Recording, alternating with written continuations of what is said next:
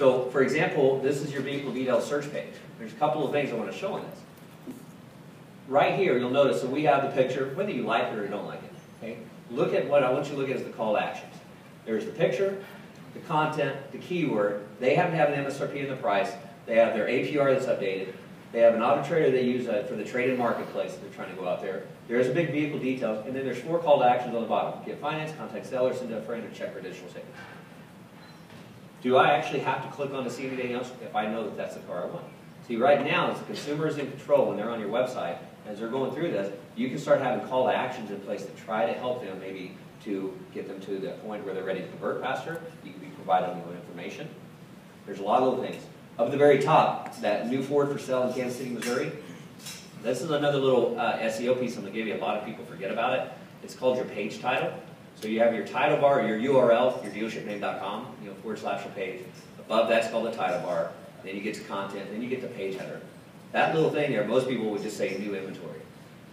Well, you're not just new inventory. I'm on new Ford inventory, or new Ford's for sale because the word for sale is typed a lot, in a primary city.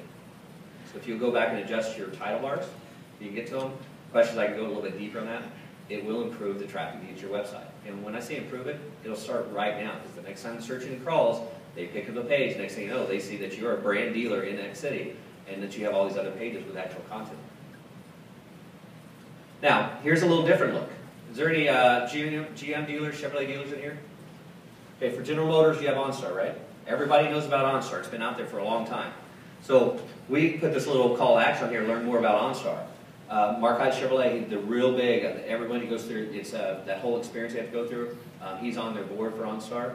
I'm going to come back to this little form here in a minute, but I'm going to show you how this all kind of actually works. Because if I go inside here, here's the video player.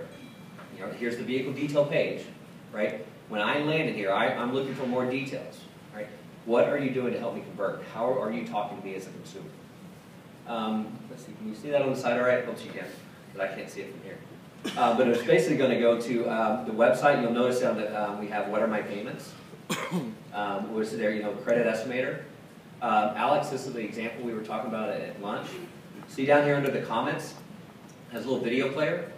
That video player is the cruise. Now they actually, at this dealership, they used a GoPro to actually do this. He was holding it outside where they're driving it, and they made an experience of every single one of their vehicles. So they took their main product lines, they did a silver cruise, and then they posted that on every cruise. That, I checked the YouTube page earlier, has 130 clicks on it so far. Their heavy-duty trucks, which they have now moved up in the top 5 in the country, had over 6,000 clicks off the YouTube back and forth. Somebody here, they click on it, it actually plays inside the website, but they also have the SEO value from the YouTube. But this is their real live vehicle.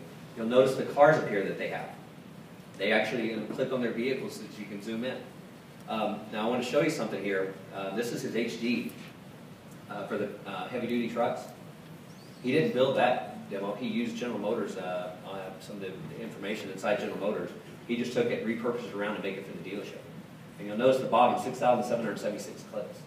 And it goes through the challenge, and it's basically just that whole General Motors video. And then he had a little clip at the end for Mark Hyde Chevrolet. But he's getting the benefit from both sides of it. Again, he's just optimizing the vehicle detail page to give a little bit more information to the shopper.